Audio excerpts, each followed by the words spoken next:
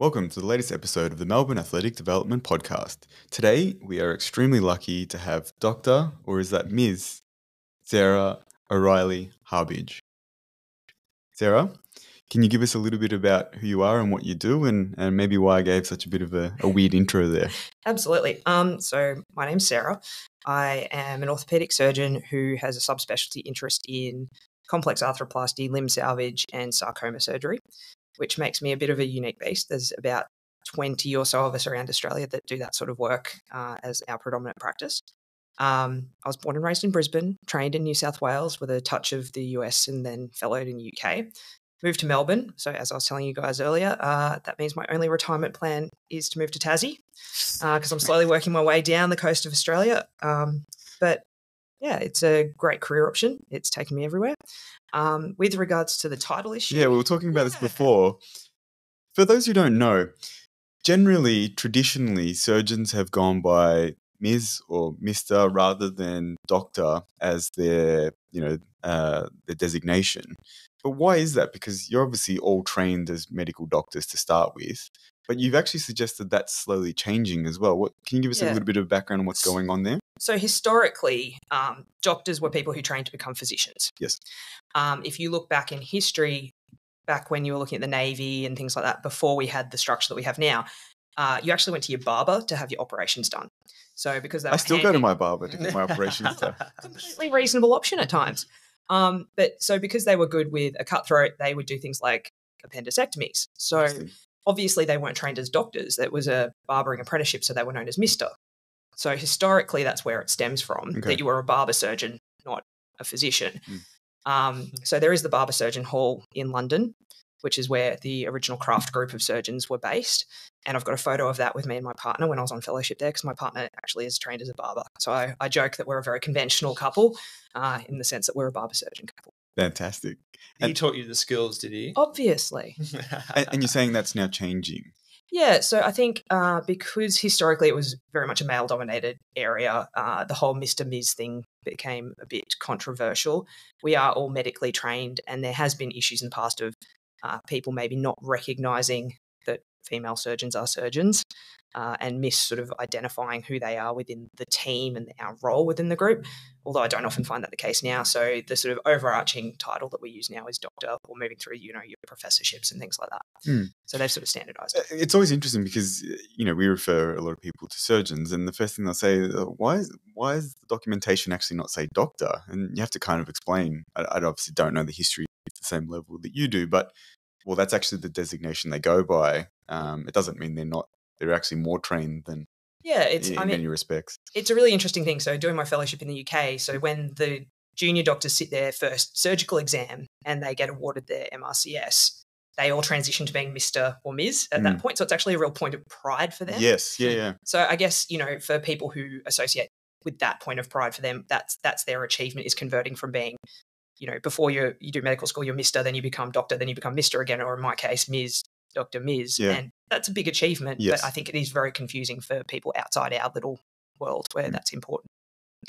Shifting into your very interesting area of practice, can you explain a little bit about what, you mentioned limb salvage, you're obviously trained in trauma and orthopedic type surgeries. Can you explain what you do and some of the surgeries that you are involved in? You obviously mentioned sarcoma as well, so we might go down that path at some point. Absolutely. But explain a little bit about that, because as you said, there's not many people who do this, and we thought it was super interesting to have you on to speak about it. I really appreciate that. We're a unique little craft group within the orthopedic community. There's probably about 1,500 orthopedic surgeons in Australia, and there are people who do big complex revision work that goes beyond our group, but we're probably the core group of about 20 or so. We have an interest in complex patients who have reached a point where, the limb is either going to be saved or we're looking at something like amputation. And that can be for any range of reasons. Like on a day-to-day basis, I can do something as simple as fixing an ankle. But on my big days, we're looking at patients who either have cancer of some description, they've had major trauma in the past, or they've had joint replacements that haven't gone so well for various reasons. And they're sort of looking down the tunnel of, well, the standard orthopedic surgeon is now maybe at the limits of what they do and what they're comfortable with and what their training is. And then there's those of us who have gone and looked into things like mega prosthetics, which is when you're talking about big segment resection. So, on an average day, I might take out 24 centimeters of someone's femur and replace it with metal and plastic, essentially.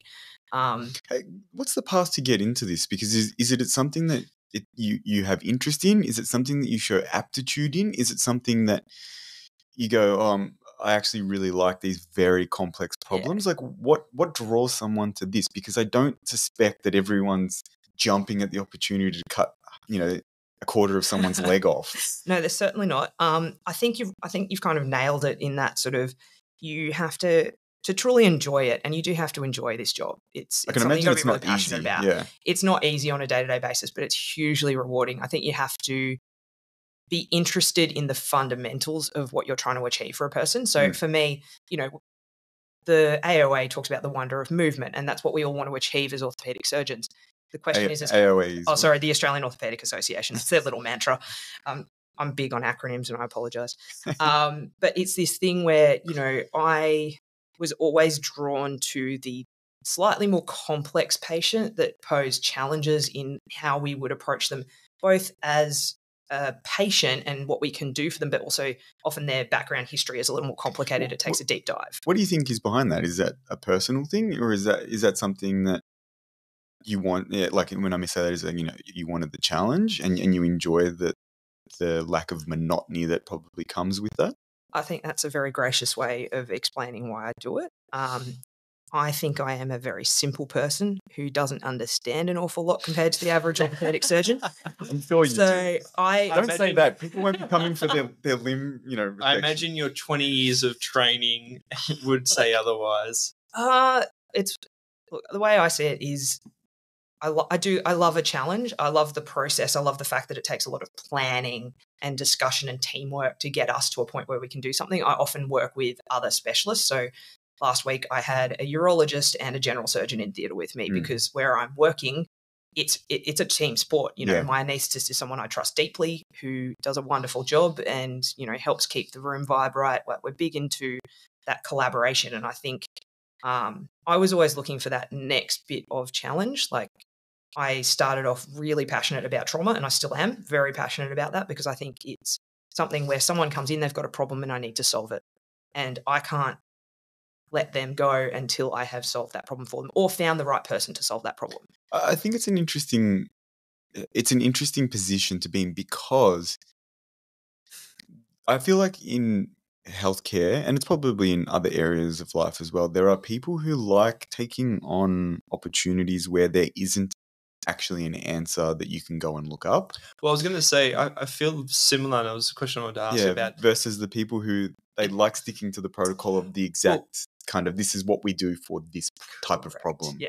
And correct me if I'm wrong, because I'd make the assumption that for a lot of orthopedic surgeries, let's say a joint replacement, there's a lot of similarities as to the steps that are required. You don't have to be too nice, Jack. I'm sure it's boring as hell to do 10 back-to-back, knee replacements. As opposed to someone who has had trauma and you're looking at limb salvage approach, there is novelty to every case. Correct. And I think, that's driven partly, like, where you find yourself within your specialty is driven by your personality and what you find joy in. If you're sort of a concluder producer type and you like the minutiae, then arthroplasty, ACLs, those things that require deep finesse within it, is really important, that we have people who love obsessing over angles. Like, I've worked with guys who get a goniometer out and they measure their 70-degree angle, they set their ACL up, and they do beautiful ACLs. And there's 86 steps to an ACL, and that's how they do it. And they are masters of their craft, and they're very, very good at it. I do arthroplasty, and I have to go from this sort of minutiae, thinking about millimeter cuts, to do I take another inch of someone's bone? So there's big swings in how I philosophize about what I do. Yeah, it's something that I think about quite a bit, because I don't know if Jack mentioned this at all, but I work across a few areas, in track coaching, and obviously I'm a clinician and sports performance stuff. But I tend to be, I think I'm really resonating what you're saying, because I slant towards what you are talking about rather than minutia. And I'm always interested in this, and I spend way too much time watching TV shows that And I'll openly admit that. But I love things like, I don't know if you ever saw the documentary on the Japanese sushi maker, Jiro Dreams of Sushi. And to me, that is my worst nightmare.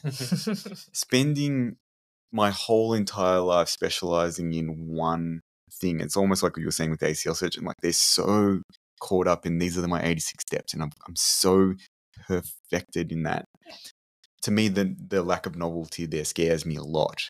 And I find it interesting that there is that differentiation, but also that more than anything, we should respect the fact that we have these different people in our profession, because we need some people who are pushing the development of an area versus the people who are perfecting what has already come before them. And neither should be respected more or less. It's just they're different, and we have to actually understand that those skill sets are valuable for healthcare. Totally. And I think that's the thing. Like, I look at it as there are operations that I do that are very routine, that I have a very specific approach for, and I know that they will be reproducible. You know, I know how I go about it. I can explain it to you. I can draw it.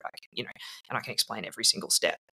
And then I embark on that sort of limb salvage, trauma, and tumor side of things. And what you have to have is really good core principles. Because if you don't understand it, then you can't move forward when you're doing that case, because the anatomy is not what it should be. That's the whole point. That's really, we love that you say that, because it's something that we harp on. So apologies to our listeners. But can you talk about some of this principles approach? Because it's something that Jack and I actually get into a lot of discussions, probably talking to ourselves too much, but about the fact that from a healthcare point of view, even in our training, we don't teach people principles as much as we should. We teach them protocols. So can you explain a little bit about your idea of how principles actually inform what you do, so that you're not sitting there going, uh-oh, that limb doesn't look exactly what the anatomy textbook said. What the hell do I do? And I've followed step 1. I should have to go to step 2 now, but this doesn't make sense. So, I think there's this awesome textbook that every orthopedic surgeon memorizes when they're going through training. It's called Hoppenfeld, which is our surgical approach textbook. And that's an awesome textbook. You have to know it. You have to know it inside out. You have to know the variants. You learn all these things. And it's about learning anatomy. But one of my great mentors always said there's no such thing as approach, as only anatomy. And he's a big trauma guy. So that philosophy really resonated with me, in the sense of, like, it's all well and good to know that you should go between these two muscles, but what happens if those muscles aren't there? Or that's the Mike Tyson quote, isn't it? Everyone has a plan until they get punched in the face. Like, literally. So, and my job is to have a plan when I get punched in the face, and to be able to come out of it. How do you train for that? What do you get thrown in the deep end? Is it these days? Is it a lot of simulation stuff, or is it you actually are in there and you're like, okay, I have to troubleshoot as long as the patient's stable. Like I can navigate. It's a graded thing. Like, my fellowship was amazing. I had such a good relationship with the team. It was really interesting. I got there and I was like, I'm too dumb for these people. I'm out of my depth. Like, this is Stanmore, which in the world of sarcoma surgery is like the place. Yes. People fly in internationally to have their sarcomas cut out by this team. Like, these guys are cream of the crop. Yeah, they're amazing. I honestly thought I'd show up and they'd be like, yeah, maybe not for you. You're fine. You're a solid surgeon, but this, but it felt like coming home. They felt like my people, which was when I realized that maybe this was something that I was going to deep dive on. And they sort of, a few weeks in, sort of kept guiding me towards doing more and more, and said, this is something that suits your personality and how you think. Yeah. Can you give us an example of what kind of things you were doing in that environment that did make you feel, okay, this is where I'm meant to be, but also how they kind of bring you along for that journey? Because it's a very different way of thinking. Yeah. So I mean, there's two parts to that story. So the first part was I arrived and there was just this massive case they'd sort of done the first operation that was setting up, removing bits of bowel and ureters and diverting all of their urogenital tract to be able to then take the tumor out. So they'd had one surgery. So I rock up and my basically indoctrination into that theatre was the second surgery. And I think we went through about 40 or 50 units of blood that day.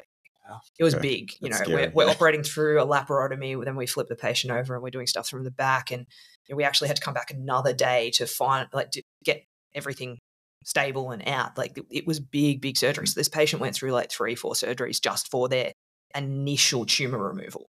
So you're talking stuff that's really pushing the boundaries of what one can achieve safely. And it was, as I said, multiple teams involved. It was huge surgery.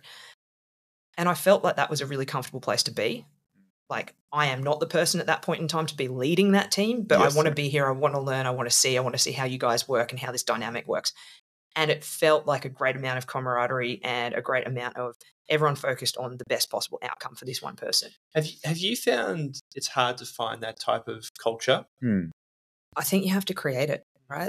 So, then it's baby steps back. I start taking it little tiny, like 1 centimeter, benign tumors, then they build you up to being someone who can tackle things like that. I think, building on what Jack said, do you think it's a reflection of there is no opportunity to be overly confident in that type of surgical environment because the complexity will humble you at every you will be circumstance at any opportunity. It's one of these things that you need, like I said, those fundamental principles, because when you get to a point where you're looking at it going, this is going to get tough, you need to know that the team around you is going to support you. They're going to call you out if you're doing something they don't think is a good decision. So you need a lot of faith and you need to flatten that hierarchy. And then you need to know that these are people who are going to get down there in the trenches with you and help you. When things go sideways. Yeah. And, I'm very fortunate. I haven't had too many things go seriously sideways.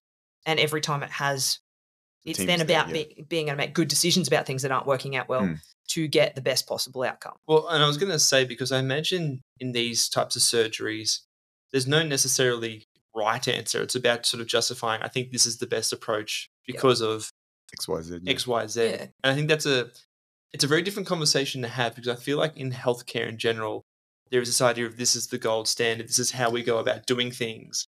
But this actually throws that out the window of going, well, unless you actually are very adaptive and malleable to understand how you're going to address this problem based on the factors presented, correct, you're actually going to find that you don't have an ability to be responsive to what's going on. Yeah, and you have to be willing to step back and look at what's going on from, like, it's like, for people who are more people are familiar with the sort of emergency situation where we go, DR, A, B, C, and when something's not going right, you go back to A again, right? So it's this, okay, that's not quite going right. We don't keep going down that rabbit hole. You have to actually step back, look at it, go, am I the right person to be making this decision? I talk to my team. Do I need to get another surgeon in another specialty or my specialty? Do I need to head check myself? So we work, even if you're a solo surgeon operating at one point in time, we try and coordinate so that there's someone else around when you're doing big stuff, because it gives you that sense of, hey, there's someone else who knows this sort of stuff, and if I get stuck, I've got people to draw on. I'm eternally grateful for the people who come and join me in theatres, because, a problem that 2 people are attacking is already a problem halved. The stress levels are right down when you know that there's people who've got your back and who have a similar goal to you. You have to have your head in the game. They need to understand where you're at, and that we're a very unique group of people who attack these problems. I don't know why I'm so interested in the dynamic of this, but I tend to find, and I'm interested to know whether you have seen the same thing, but it doesn't matter what field I seem to look in or the people I seem to speak with. If you go to people who are taking on bigger and bigger challenges, they get more and more humble because they have been exposed to more and more difficult situations and environments. Whereas people who don't seem to want to take on those challenges get very arrogant about what they can and can't do. Is that something that you've observed? And I know I'm very much calling out a whole field, which I'll pay for it, I'm sure, in some way. So I accept that. But it just seems to be the case. It doesn't matter what field it's in. It doesn't have to be medicine. It's just that as soon as you keep talking to these people, like they're taking on, you're like, this is a really difficult problem or an interesting problem, or it's got lots of steps. They are not overconfident in what they're doing because they're like, okay, I can see that there's lots of areas where there's a failure point. Yeah, I think it's partly Dunning-Kruger, partly, if you practice, like if you want to talk about orthopedics, if you practice what we call champagne orthopedics, you do the really good stuff, and they do brilliant work that, gets people back to having great quality of life. And I respect what they do hugely, and I do some of that stuff. But if you're going to do operations that have like a 30-40% complication rate, and that's what the sort of numbers that we're talking for some of my patients, and I'm very upfront with them about that. It's something that we embark upon together, and you are going to be humbled regularly. Yeah. So Is that, in some ways, is that scary, or have you become comfortable with that level of risk? As long as you said, you're communicating and there's a high level of, consent with that. look, it's funny. The minutiae stresses me so much more than the Okay. big stuff Yep. these days. And Just I because of think, the precision required and yeah, and I think it's just that evolution of what you're doing and what you're trying to give to a patient. Like when I do a younger person's total hip replacement, like I get someone who's in their 40s or 30s and they've got arthritis, I flip back into that, I'm worried about, is my cup sitting at 40 or 42 degrees? Is it millimeter perfect? Are they going to have the hip that I can let them go surfing or do yoga with at 3 months post-op? I inherently am stressed until I see that x-ray. I also took out the front part of a person's pelvis the other week, which took 8 hours.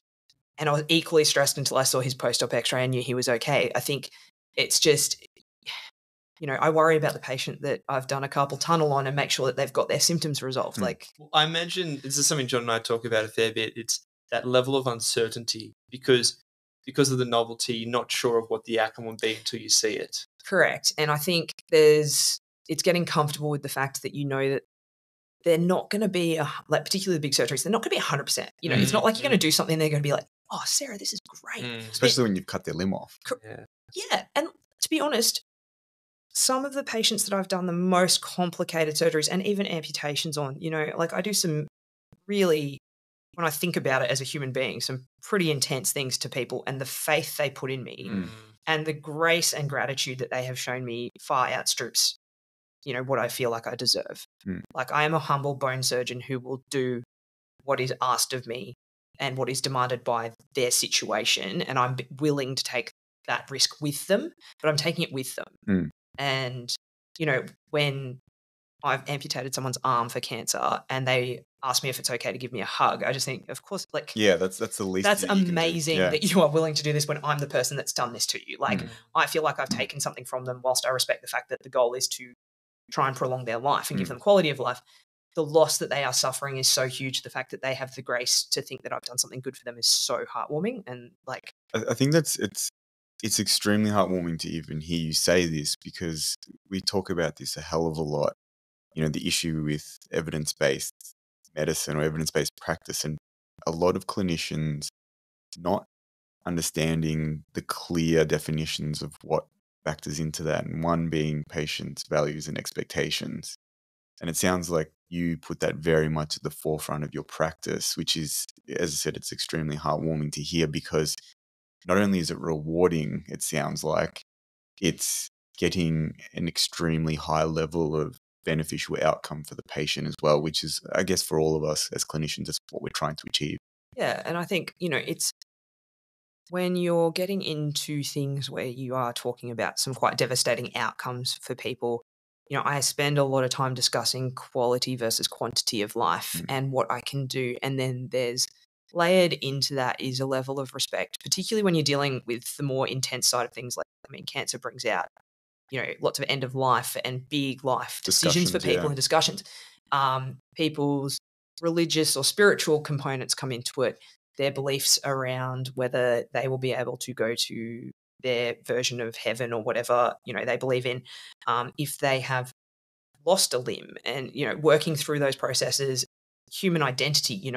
I do some surgeries that leave people with not the most cosmetic situation, and trying to give them a good cosmetic outcome is always part of it, but it's always obviously secondary to functional, ideally pain-free, and being able to move and be independent. So it's sort of, you're weighing up all of these things, and it can be huge identity shocks for patients. So you spend a lot of time moving around through the psychosocial, aspects of who they are and what they want and what we can achieve for them. How does that affect you? And how has it affected or shaped you in terms of how you view these things? Does it change the way that you view what you want your life to be, or the decisions that you'll make with your health going forward as well? Yeah, look, I think, And I know that you're a parent as well. So yeah. Oh, look, I mean, I think it's really it's interesting, because I feel like I've gone through various evolutions of who I am as a doctor and orthopedic surgeon, because I keep, every few years you evolve into that next version of yourself. Like I said, I started with trauma, and then, I did arthroplasty, and then it kind of evolved into this tumor thing, which quite far down the rabbit hole on now, and I really enjoy and I'm passionate about. But yeah, like in my personal life, I was a really keen rower. Then I started realizing that didn't fit well with being a med student, so I evolved into a gym junkie. I went through the bodybuilding into the powerlifting stage, and then I had kids, which I can tell you now humbles you, and takes a lot of time. Whatever time I haven't spent with my family, I spend with my patients, or if I'm not spending it with my patients, I'm spending it with my family. So, again, like that health thing, I'm slowly approaching, one of those milestone birthdays and thinking about that. And it's like, I've sort of put myself on the back burner to achieve these things for my kids and for my patients. And now I'm slowly rebuilding who I am as well. And finding that balance is really hard because it is a demanding specialty. The hours can be really long, like I was out operating till 11:30 the other night. And then, I finished ward rounds at 8:00 last night. So my youngest was in bed by the time I get home. But they're the sacrifices you make, but then you have to find ways to make sure that you are present.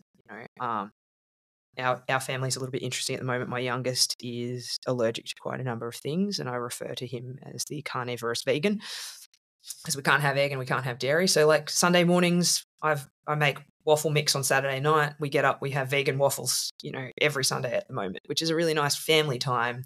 And you try and build that in so that you develop that relationship and we can have that core values and try and give them those memories, even if mum isn't quite the typical mum who is home more often than I guess not. the question is, and it's a different topic, but what is a typical mum anyway? That is a very good point. And it's, I think that's one of the things that is nice about the evolution of social structure is that I don't think we can actually say it's this or it's that. And it's unfair to almost do that anyway in today's day and age. Well, but I think it's radically changing, actually, particularly on times. Yeah. And like it's good because it also means it's rapidly changing for dads too. Yeah, definitely. Yeah. Look, it's a completely different discussion. We can go down that rabbit hole. Well, it's up to you. But it's more that I think that more than anything, I think, as you said, I think if you're instilling good values into your children and those principles, I think we see it as employers, right? Like we find it very interesting. Jack and I have some very interesting conversations at times because you see, like if someone comes from a place where their value structure has been developed, whatever their social and family situation was, their behavior endures those values. So it's kind of really nice to hear that you set aside time, even if it isn't all the time, to be like, no, spending time with your family is important. Oh, right? Exactly. And it's reflective of your professional practice and decisions you make as well. Yeah. And I think that's it. Like more and more when I have discussions with patients and what I'm reflecting to them is that they should be spending that time with their family and not with their orthopedic surgeon, because there are times when that's exactly the conversation I'm having. It drives it home that, my kids are only little once and it's a balance. I'm always like the hard part is I'm always there for my patients. Like my phone just never gets switched off. I think the good thing for me is my patients don't want to spend any more time with me. So, but a question I wanted to ask you is: you talked about how your own evolution and how specialization in a trauma, limb salvage, surgery has really made you appreciate and respect uncertainty, understand that complexity requires you to have an open mind with how you approach things. Do you think that's a quality that's missing a lot in healthcare in general? When you think about whether it's the medical field, like in a physiotherapy, do you think that's something that is not trained or appreciated enough? Yeah, I think, the mantra of getting comfortable with being uncomfortable is hard for people inherently. And I think a lot of structures, and when I think it's sort of ingrained from even an administrative level. They like paperwork. They like to be able to tick box and go, yes, no, this is an absolute. Except that's not how it works. And the further down this you get, the more you realize that you are in potentially evidence-free zones or you need to work around things and things like that. So I think, I don't think a lot of people are comfortable in sitting in that uncertainty. How is that evolving from a legalities point of view? Is it getting worse and worse for you guys to be able to get these things signed off, and or is that something that you don't necessarily have to broach at a clinician level? Oh, look, there's there's many layers to that. When you're looking at certain prostheses, there's certain ones we can use, there's certain ones we have to ask, there's a special form that I have to request, and it's because it's either not quite signed off in this way or that way, and there's many layers to that. There's certain things we can and can't do, but most of it is, we spend a lot of time in MDT, like multidisciplinary team discussions, or liaising with our colleagues to work through these very unique situations to see what kind of, for lack of a better term, pass the pub test. What would most of us do given these circumstances? Is what I'm thinking of doing safe, sensible, reasonable, and is it what is in the best interest of this patient? Yeah. And one of the other things I always think about is, what are all the things that can go wrong? And what am I going to do if any of those things happen? Like, what is my bailout? There's always a plan A to at least D on any of those big cases that I do. I think the good thing with that, and I talk to people about this a bit, when you look at problem solving in general, I really quite often like, and it's not the same obviously because we're dealing with a much more complex system, but the way in which engineers tend to approach, failure points and understanding those failure points. You said like having A, B, C, D. I remember, again, another documentary that I watched, but they're talking about the new telescope that went up, the James, I can't remember what it's called, the JWT telescope. Anyway, it's the one that got the first picture of the black hole, the event horizon. And I can't remember the exact number, but it was something like there was 150 or something like that critical failure points. And the head engineer is talking about the fact that like any one of these things goes wrong and the whole project just goes completely south. And it was such an interesting way of looking at it. As you said, rather than looking for all the way things go right, it's like, where can this go wrong? And do I have a plan for every single step when it goes wrong? And I don't know that particularly as a younger clinician, I ever thought about it in that way, because I was always like, no, these will all go in the right direction. Yeah. But now I think I often have a lot of backstops of, oh no, this could go wrong, this could go wrong, this could go wrong, because I've seen these things go wrong. What's my contingencies? Is that something that you've evolved to do more of, or is it something that's always been there because it's just kind of you're wired that way? I think I'm a little wired that way, to be honest. But yeah, definitely. If you talk to me right before I do one of those cases, I sound like I'm doomsday prepping. Yeah. Because I'm like, this. Like, I'm just thinking that this could go wrong, this could go wrong, this could. And people think that you're getting down in the dumps, but actually what I'm doing is preparing myself. It's like prepping for sport, right? You're running the race before you do it. And what I'm thinking about is each hurdle that I'm approaching. Okay, when I hit this one, what happens if I knock that one down? How do I keep going? Or do I need to then step into someone else's lane? Yeah. What's the... Well, I had this exact discussion with some friends of mine who they do come in for treatment, but I've got an athlete who is in preparation and she's a reasonably good chance to make the Olympic team, but there's about 5 different contingencies based on how we're actually going to make that qualification work. And there's some not overly complicated steps, but there's like, if this happens, we've got to do this, we've got to do that. And he was laughing at me saying like, yeah, so it's really straightforward then. And I was like, yeah, completely.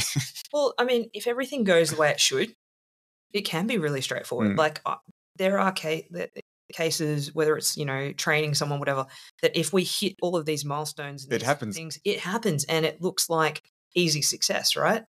But sometimes, we talk about when we put x-rays up that look great in orthopedics, and this could be any sort of x-ray, it doesn't show the pain that you went to get to that point. And no one's ever going to know the suffering of that case because you as a surgeon will be there in the trenches until it is done and it's done right.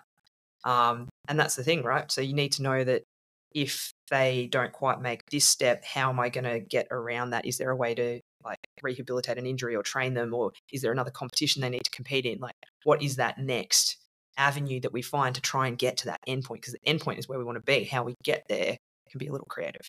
You just mentioned that, and selfishly, you mentioned rehabilitation, so I'm selfishly going to ask, is it something that you guys think about, maybe not necessarily with something that's a bit more functionally difficult, say like some sort of limb salvage case, but for someone who is a bit more routine, are you thinking about what processes and steps they need to go through to rehabilitate something and what that looks like? Or I know that, for instance, we do a lot of work with ACL surgery patients, and something that's become really popular And some surgeons still do it, some don't. But have you seen like the lateral tenodesis they do Yep. for the joint to Yep. try and stabilize rotary function?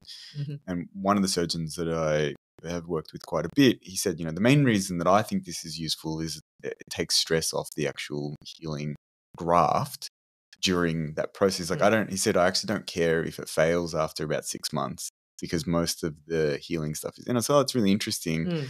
He said, like if I can protect it while it's being rehabilitated, it gives it an opportunity to heal nicely. I was like, okay, that's a really interesting way of looking at it. Is that something that you think of generally, or is it more like I need to get really good surgical alignment and I'm really happy with this and I don't care what happens after I've done my job? No. Look, I think that, again, that's a philosophical question of who you are as a surgeon. Like, there are people who are like, well, I put the knee in, it looks good. If it doesn't work, that's on you. I did my part, yeah. Which, like, you take a patient on and you take a lot of responsibility for operating on someone. Like, I go in and it's another day at the office for me, right? This is my job. I should be calm. It should be like, it's just another knee replacement. It changes that individual's life for better or for worse when I do that operation. And, I hope we all carry the burden of the patients that don't have the outcomes that we were striving for them. And, working on what is it that I can do? How do I do that? How do I make sure they get the best physio that they can have? What did I close their wound with? Is there something that I should have changed? Like, you go back through and, I'm my own worst critic. I will pick everything apart to find if there's a failure step there. Can I ask, is this a gender thing as well? I have noticed quite significantly, and this is very much anecdotal, but female clinicians tend to have much more of the slant that you're talking about. They care a lot about their patients, whereas not all, but some male clinicians are like, I did my part, so it's up to them.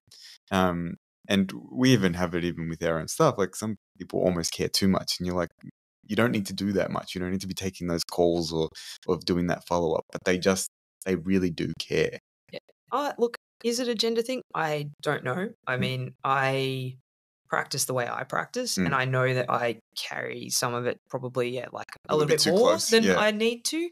The flip side is I am very good at putting that in a box when I am surgeon. Do you know what I mean? Like, for me, when I'm operating on someone, even though I know a lot about them, they become what I need to operate on, because I am not going to sit there and think that this is Mrs. Such and Such with 3 kids at home. That I can't do that. That's not me as a person. Once I'm operating, that is It's a different Go's space. own, and it's a different space.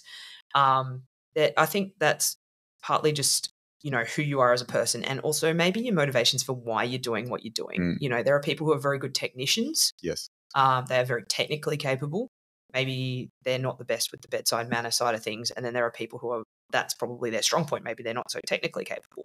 And then there are people who maybe are both. But, I think every surgeon has capacity to be really good. And even if you have the best bedside manner ever, there's going to be patients that you just don't gel with or whatever. So I think it's a really complicated thing, and maybe gender has something to do with it. Maybe it doesn't. I'm not really sure. But I suspect that you probably see it a little bit more in the surgical specialties at the moment, because I know you've spoken to a few female orthopods. There's not that many of us around, so we probably stand out a fair bit anyway. Well, the ones we have spoken to, and you're the third or the fourth female orthopod we've spoken with, you all have a very similar slant. And that's why I say this is like, it's a patient in front of you that's important. And I would say that, I don't think that there's any, well, it's not for even for us to judge of like your technical capability, but I don't think in any way from anything you said compared to other orthopedic surgeons that you're not at as high a level, if not higher. But it's very evident the difference in how you talk about that case and that individual. And as I said, as you just mentioned, whether that changes anything for one individual or multiple people, who knows? But it's just been interesting to observe. Yeah, maybe we're better at verbalizing it as well. True. Because it's sort of just a societal expectation of how we function versus how men are meant to be perceived in their roles as surgeons. I'm not sure. I genuinely, I could deep dive on that for a while.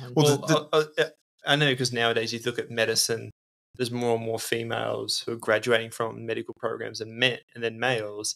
And, it's obviously a generalization, but typically men are more interested in things where females are more interested in people. So it actually aligns with medicine and healthcare for more females to be in those professions because they are actually interacting with people.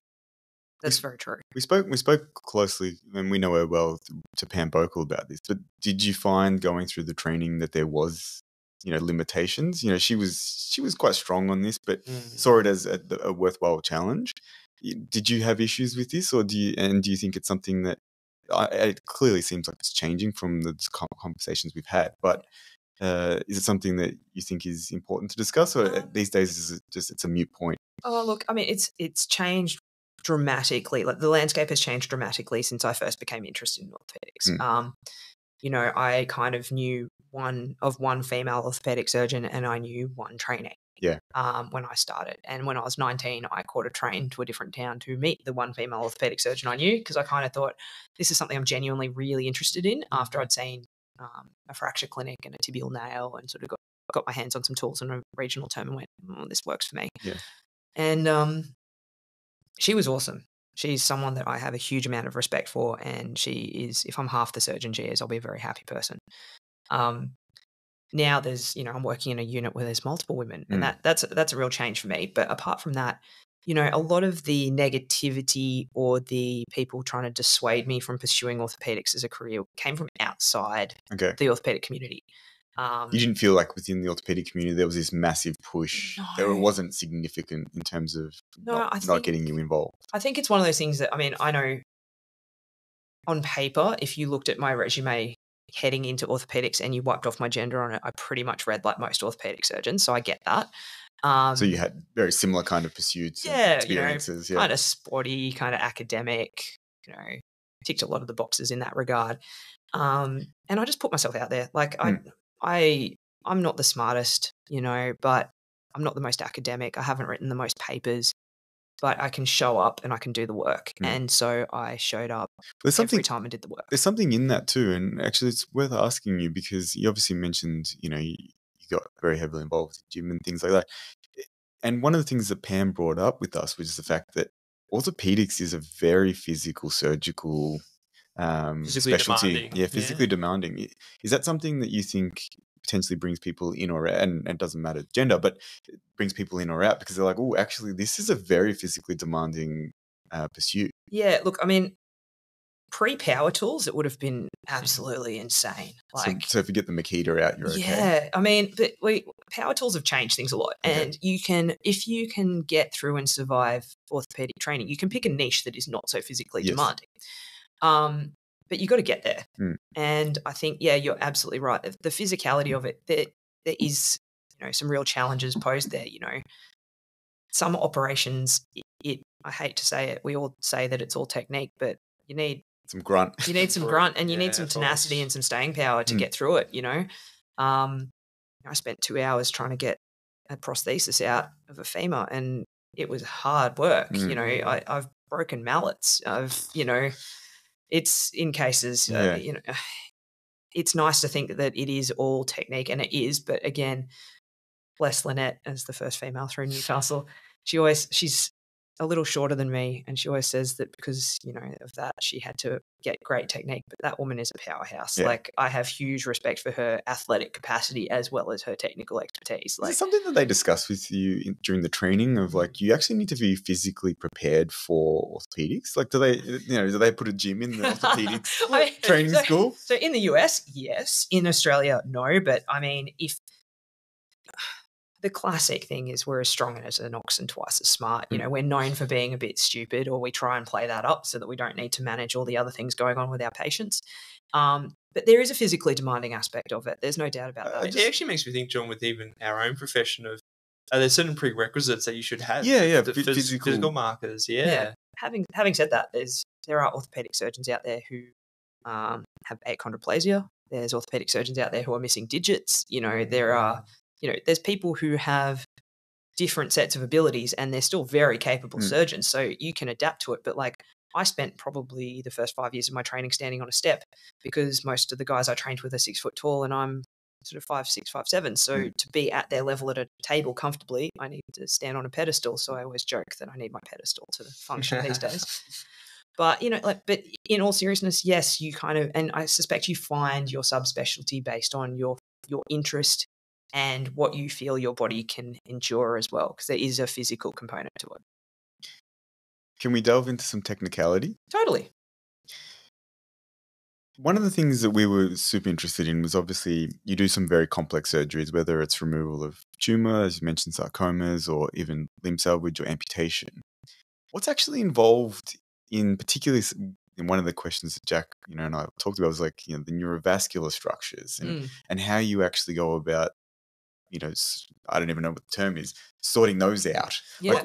And more broadly, because I imagine a lot of this involves effectively changing people's anatomy, where all of a sudden you have to remove a muscle, and therefore you think, okay, how does that influence the mechanics of affected joints? Yep. And what do I do then to potentially replace that? Do I move this muscle to here to then act as an extensor or versus a flex or whatever it may be? Yeah, in general, like what is the way you approach that of, okay, I'm doing this. What are the structures I actually need to make sure that I've ticked off that are actually functioning at the level to make this useful? So again, I mean, to use a catchphrase, bespoke surgery, like if the tumor is or infection or whatever is in a spot and I need to sacrifice something, I will. You try really hard to preserve important structures like neurovascular structures, because obviously if you don't have plumbing to a limb to provide blood, that limb doesn't survive. Can you explain on the technical side, like what do you do? Say, for instance, okay, you're about to remove, let's use an example maybe. Is there something, a case, you don't have to use obviously any of the major details, but a case of something that you've removed recently and what actually you had to do with those neurovascular structures? So, I mean, two cases come to mind pretty quickly because I've done a few that have been a bit interesting lately. Like I had one patient where their tumor was stuck to their femoral artery. Okay. That's very interesting. So we couldn't tell, you can't tell when you're doing this surgery at the time whether the tumor has invaded or whether it's a repercussion of the radiation treatment that you've given them. But their type of tumor and all these things made us highly suspicious. And if it's stuck, I can't just say, oh, it's probably radiation and leave tumor behind. I have to make a decision. And I'd known that this was the case. So I had vascular surgery with me. So, they're there to help me out because I can make tumor decisions and I'm good at doing musculoskeletal things. But if I'm going to cut major arteries, that's not my specialty. I can cut it, but I can't reconstruct it. Or I can, but I'm not the right person to. Like fundamentally, I know how to do it. Fundamentally, I can fix an artery or a vein. But when it comes to one that has a name that supplies a whole limb, you've got to be crazy when there's people who've spent 20 years studying how to that's do it. Their area. That's their area. Let them do their job. Let them be brilliant at what they do. So, we sacrificed, maybe 15 centimeters of this patient's femoral artery and vein. So you're now on the clock once you stop that blood flow to that limb. And that means I've got to get the tumor out quickly or as quickly as I can possible, and safely, sacrificing some muscle and stuff around it, and then let the vascular surgeon, they've got a team harvesting a vein from the other leg at the same time so that they can then plumb it in within the 4 hours that we've got window of opportunity to reperfuse this limb before it starts to die. Come to credit, yeah. So, you are under the pump at some level, but also you want to have the right people around you who know how to do this. And for them, it's like, okay, cool, we got this. And I think that's one of those key things, and having that nice calm vibe in your theatre so that you only peak your blood pressure every so often. And then when you do remove, say, muscle tissue, are you thinking about, okay, I think this is now going to mean that they can function in this way, or are you understanding I can remove this and it's not going to have too much issue with function? So there's twofold parts to that. One is there's a phrase that we say, which is tumor made me do it. I will always go for... That's a great phrase. Yeah. I'm going to say that as well when I behave weirdly. Oh, the tumor made me do it. Yeah. Like the tumor defined, like good tumor care means I have to know how much I have to take margin-wise and things like that. I will sacrifice something really important if I have to give someone the best longevity of life that I can, right? Because I've got to that think hierarchy about is more important. So like the other day I took someone's sciatic nerve. Which you do with it? Yeah. I got sent off with the tumor. Yeah. So, but the thing was, I looked at the imaging. It looked like it may be involved, but maybe not. And actually, because the tumor was so big, it had split off part of it. So because as you guys are probably well aware, and just for the people listening, there's two major parts to your sciatic nerve, the tibial part and the common perineal part. So the common perineal part had actually been pushed off as a completely separate bundle, so I could completely save that. And then I had this 2-part of the tibial one, because the nerve it's like cabling for electricity, right? It's not just one big nerve, it's all the nerve fibers doing different things. So I worked out where we would need to cut it, and then we test it to see which part is innervating what, because we are going to go for motor over sensation. Yes. Right?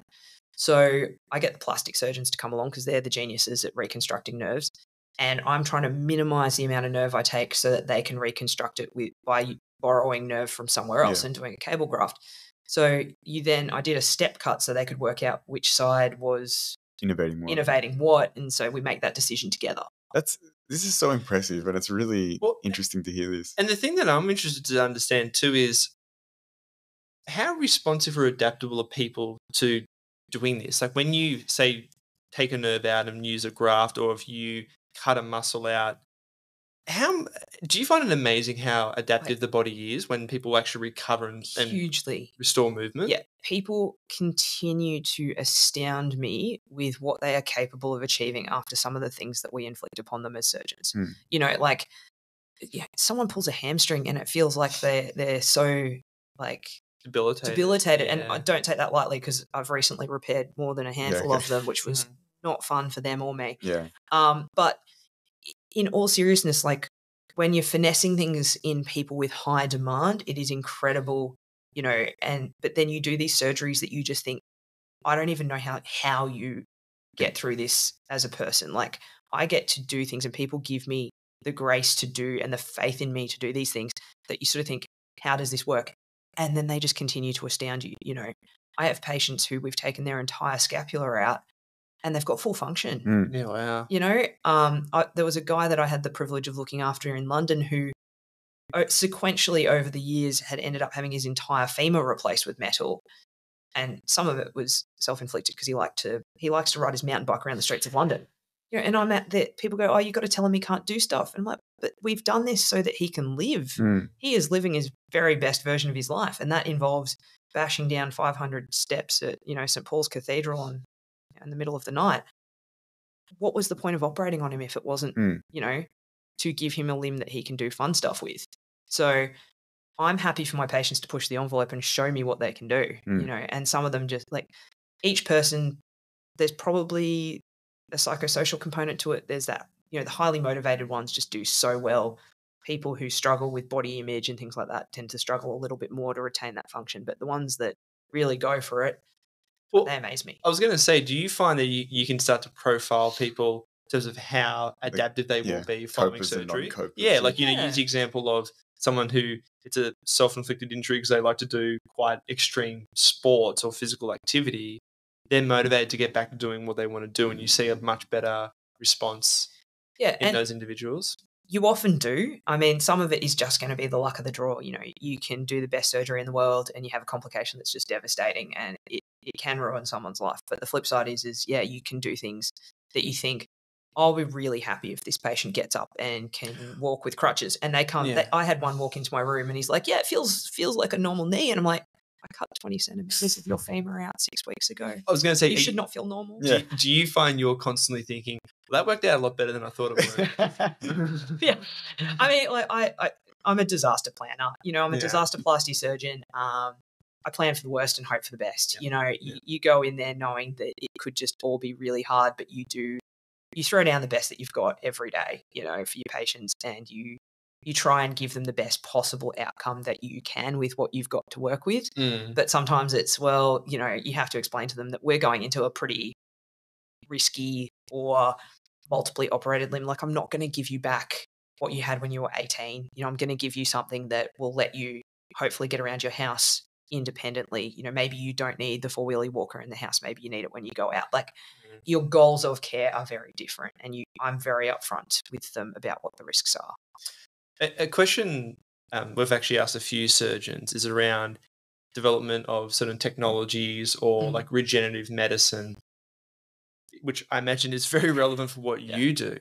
It's interesting though, because a lot of the time it seems that the response we get is like, oh yeah, no, there's not really much out there. But then the thing that I always notice is you read blogs or you listen to podcasts and people are always talking about, I got this stem cell therapy in some jurisdiction where there's basically no regulation and they completely fixed their knee that had, they always use bone on bone, which there seems to be a bit of a contradiction here, because it seems that in the mainstream medicine in developed countries where there's a lot of regulation about what you can and cannot do, there's not a lot of advancements. But then in places where it's a bit like the Wild West and you can try lots of different things, seems to be some amazing breakthroughs.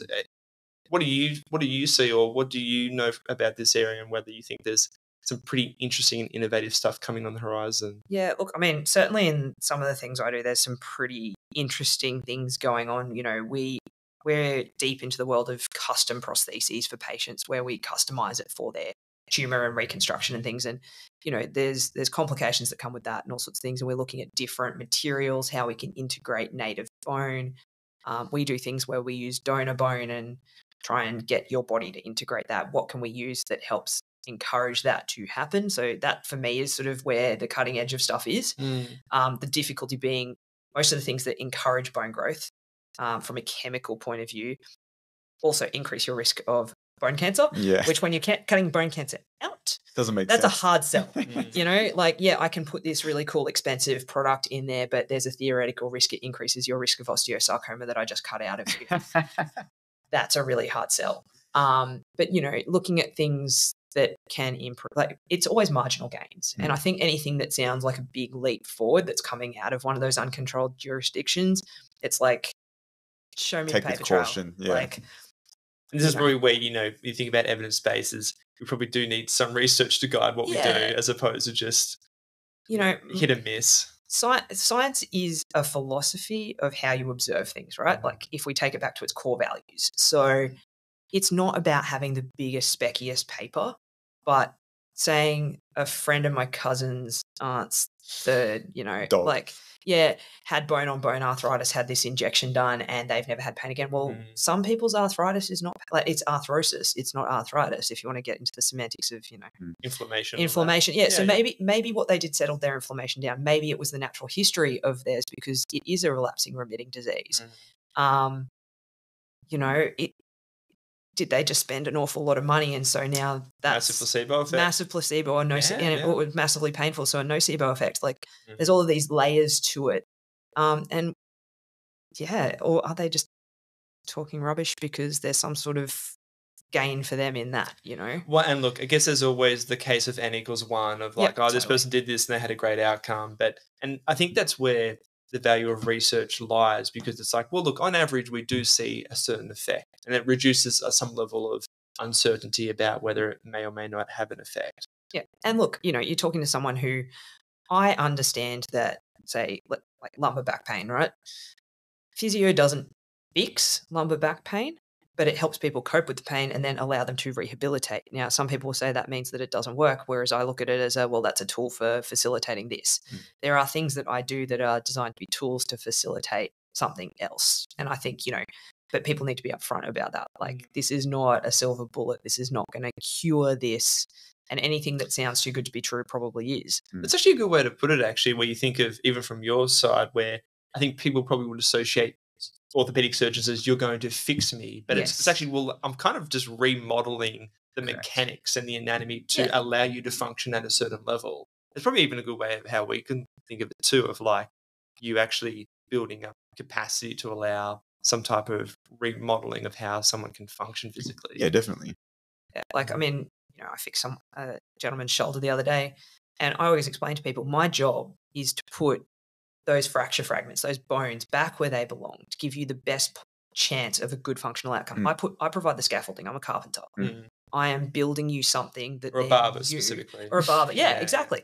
But my job is to put it where it needs to be for you to heal it and then get on with life. Like, I don't heal the bone. You do that. I put it where it is, and then you do all the hard work. Like, it's an understanding that my job is to facilitate moving someone into a better place in life. It's not actually me doing it. Typically, we like to ask people something that they are exploring in their own interests, because we tend to find that like yourself, you seem like a very curious person. And you probably got lots of spare time outside of your work and Heaps. family. Yeah. So, But just something that's it's an idea or an area of interest that's kind of taking up some of your time, that it might be something you work on regularly, or it might be something that comes along every now and then, but it's an idea that's kind of been squirreling away in your brain. Oh, look, I could try and say something really smart. I don't really have anything really smart to say. That's okay. My latest thing, and this is courtesy of my other half, my Christmas present is my Whoop. And so I thought that was kind of pertinent. Insofar as I'm really interested in sort of our physiology and our like stress responses and working out what actually, because people go, oh, what you do must be really stressful. So it's like, well, is it? What impact? If so, how? Yeah. If so, how? What impact does, a really big day operating have on my stress strain? How does that affect my sleep? I mean, I am a self-confessed caffeine addict. I don't think there's ever going to be a day where I have no caffeine. Well, so I don't know how that's going to play out with my data collection. But I mean, I love data. I love feedback. I'm a sucker for it. I've worked through, macro and micro cycles. I've worked through if it fits your macros eating, like all of those influences. And I am also very interested in how me having that feedback loop affects what I actually choose to do. Yeah. Because the accountability is huge for me. So I'm really interested in like how that all interdigitates into each other. It's interesting to say that, like as I said, I'm involved heavily in sport, and I've been getting into a number of kind of discussions, and on my end usually disagreements, because I feel like one of the things that's becoming really popular in the exercise science, physiology thing, everyone's so caught up in recovery.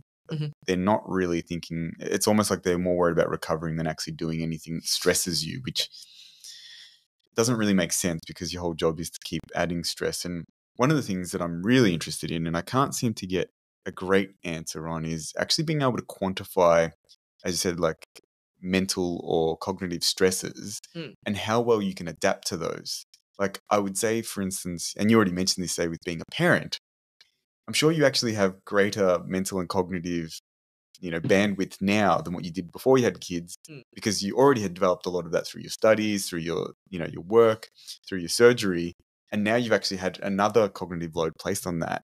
And the difference in the development of that over time, all the answers I get back of, we don't really know. We haven't been able to see like, okay, Sarah was here with how much, say, cognitive load she could take. Yeah. Now she's actually here, and you use something like your Whoop or whatever it is. And it's like, oh, before when I did 12-hour days and I had my kids and I did this, my strain score was 2, and now, it was really high, and now it's gone down to 2. And it's like, oh, I'm actually dealing with those stresses really easily because I've adapted. I can't seem to get an answer from anyone, because it seems like they haven't really looked at that capacity development. Yeah, totally. And I think that's one of those hard things that when you look at you're right, everyone's obsessed with recovery. I think recovery is really important, but our bodies respond to stress and strain, right? Bones remodel according to the stresses you put through them. Like that, I'm an orthopod, I love bones. Sorry. It's how it is. I love bones. I love bones. You should put that on your social media. Oh, I think I have at various points. In fact, if you find me on Instagram, I'm pretty sure it just says that, I love bones. I love bones. But, it's one of these things that our bodies respond so well to stress. And then you think about it from a psychological point of view, how you navigate that, because obviously if you have too much stress, it's a bad thing, and too much cognitive load is a bad thing. But also, can you build that resilience over time? I think you definitely can. Yeah, is you've the got answer. to be able to. Well, like, even if we think, I think all of us, and we're probably all a similar-ish age, if you think back to 10, 15 years ago, how much, even if it was just professionally, how much work you could take on, there's no way that 15 years ago I could do what I'm doing now and not be stressed out of my eyeballs, right? And particularly figuring out the things that you need to do around your lifestyle to be able to support your ability to function at a high level too. Yeah, that's the other really big element that you figure out. Yeah, and I think finding the things, like for me, there's not a lot of hours in the day. Like, I know everyone talks about having the same 24 hours. Yeah, good luck. When I hear, just get up at 5 to train, I'm like, but I'm already up at 5. Yeah. Like, I'm doing stuff then. I start meetings at 6:30 in the morning. But how do you find those little pockets of time, and how do you optimize them for your recovery and so that you can add to that strain that you've got? I've discovered that there's a particular meeting that I sit in that my physiology does not like that meeting. So do you not go? I go under duress. But I look at it and I'm like, that's interesting. The highest peak I had was I did a morning of operating, and I hadn't had breakfast, and I was fine when I was operating. And in the private sector, they're really lovely. They will order lunch for you, right? Which is beautiful. So there should have been a burger waiting for me in the tea room and someone stole it. I can tell you now, I hit maximal stress and then it dropped to minimal when I picked up my sushi on my way to clinic. Interesting. And it's like, I love food, so that's fine.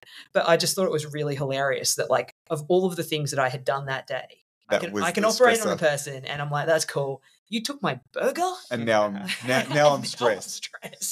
You know, it's like we are just animals, right? Yeah. Like someone's taken my food source. This is not good. That's so funny. We want to thank you so much for taking the time. It's actually been probably one of our better podcasts ever, I think. So thank you very much for your willingness to share your knowledge so freely and so openly and in such a humble way. Where can people find you if they do want to learn anything from you or get in contact? Seek your assistance. Yeah, seek your assistance to have their limb salvaged. Please. I hope there's not too many of you out there. Look, there's a number of places. My public practice is at St Vincent's Public, and that's where I do my sarcoma work. I have a private practice at Victoria Bone and Joint, which is also co-located in Fitzroy, and we have rooms in Knox. Social media-wise, I am on Instagram as, I think, Dr. SOH, and I am Squats and Scalpels on Twitter, which is now known as X, which is mostly me waxing lyrically about all things orthopedic. Fantastic. That's sort of like where my homies are. Please make sure you do follow and get in contact if you do need anything. But Sarah, thank you so much. Such a privilege, and thank you for asking me along.